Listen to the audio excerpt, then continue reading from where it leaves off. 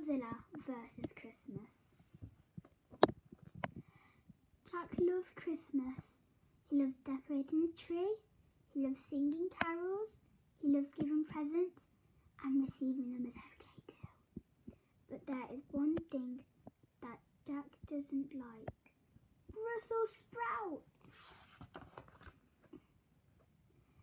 Jack hated sprouts so much he'd never even eaten them, and he never would. Unlike his sister Ruby, eating sprouts will do you good, she said. I'd rather chew on a tire whilst tickling a tub of tarantulas, said Jack. Sprouts ruin Christmas. Jack couldn't imagine anything worse than eating them. But there was something worse, something much worse.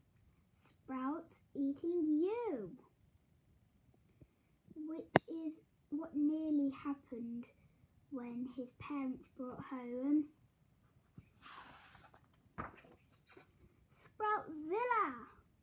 He was the meanest, greenest, Christmas-ruining vegetable ever, and things were about to get a lot worse as he stomped out of the door with his army of sproutlings.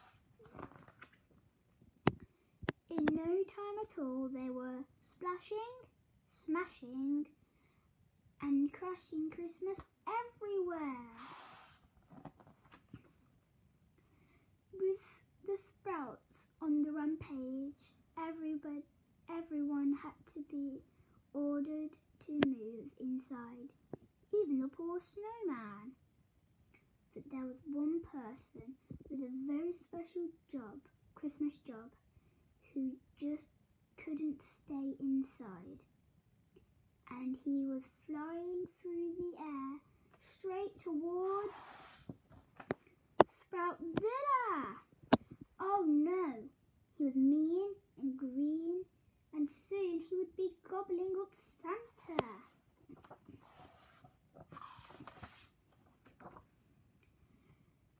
Who could stop this mean green menace? Not the furious mums and dads, not the extremely angry dinner ladies, not even these boiling mad chefs.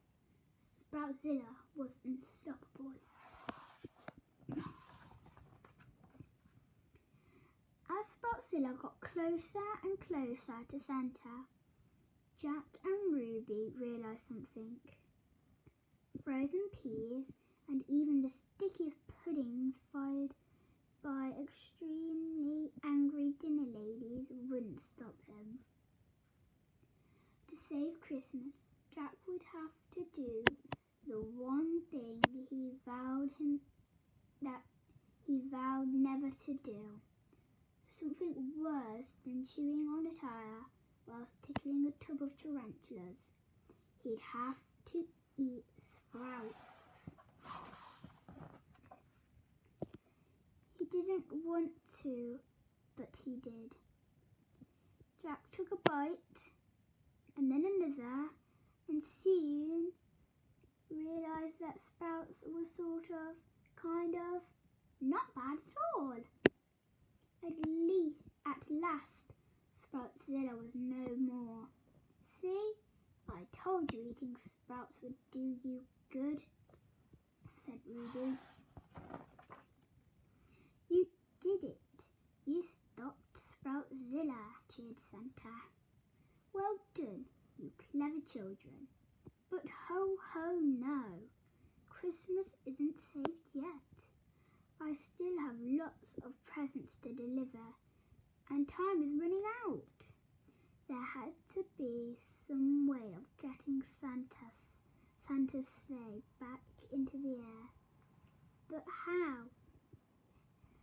Then Jack and Ruby's tummies started to rumble. Luckily, Santa knew what happens when you eat lots and lots of sprouts. Quick, hop in, he cried, just as Jack and Ruby let a great big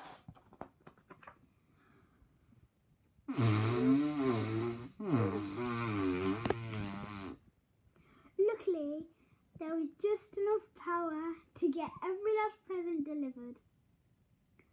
In no time, the sleigh had landed safely outside Jack and Ruby's house. We really did save Christmas, smiled Jack. Well, maybe, you see, Sproutzilla had a friend.